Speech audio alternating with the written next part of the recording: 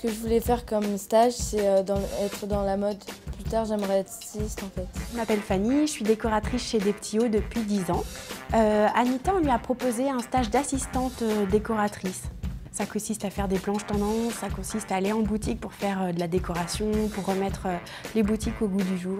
Quand je suis arrivée, je pensais que j'allais juste observer, que moi j'étais là juste la stagiaire qui faisait que de regarder. Mais non en fait. Ce qui me plaisait dans la déco, c'est que je me sentais dans mon élément.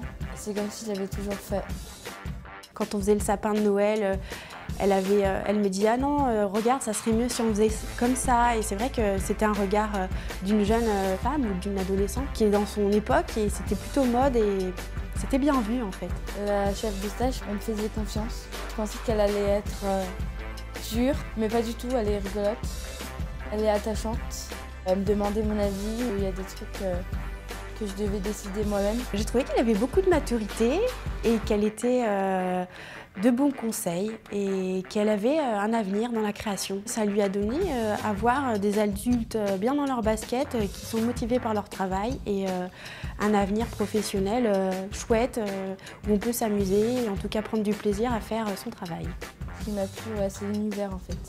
C'est ce stage-là qui m'a fait montrer qu'il ne faut jamais abandonner. Quand tu aimes un truc, il faut foncer.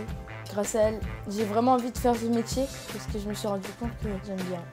C'est vraiment cool. Voilà.